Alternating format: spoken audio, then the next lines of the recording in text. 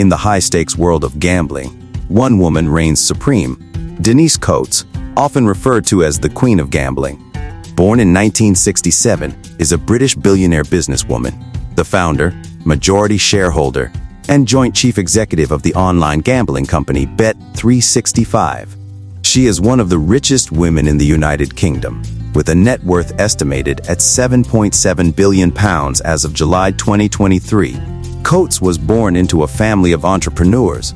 Her father, Peter Coates, ran a chain of betting shops called Provincial Racing.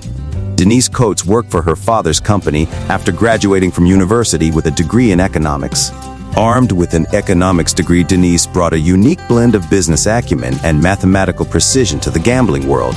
In 1997, Coates took over her father's company and renamed it Bet365. She saw the potential of online gambling and decided to focus on this area. In 2000, she bought the domain name bet365.com for £25,000. The following year, Bet365 launched its first website. The site was initially very basic, but it quickly became popular with online gamblers. Coates continued to invest in the company, and it grew rapidly. By 2005, Bet365 was one of the world's leading online gambling companies. Bet365's success is due to a number of factors, including its innovative technology, its wide range of betting markets, and its strong customer service. The company has also benefited from the growth of online gambling in recent years.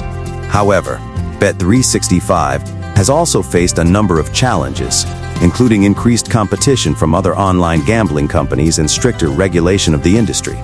Despite these challenges, Bet365 has remained one of the world's leading online gambling companies. Coates is a generous philanthropist. She has donated millions of pounds to a variety of charities, including Oxfam, CAFOD, and the Douglas Macmillan Hospice. In 2012, she set up the Denise Coates Foundation, which has donated over £100 million to charities in the UK and abroad. Coates has been recognized for her achievements in business.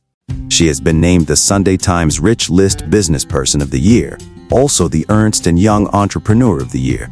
In 2012, she was appointed a Commander of the Order of the British Empire, CB, for her services to the economy and to philanthropy. Her empire has earned her a place among the most influential figures in business. The industry declared her the undisputed Queen of Gambling. Love her or hate her, Denise Coates, the Queen of Gambling, etched her name in the annals of business history, leaving an indelible mark on the world of online gambling.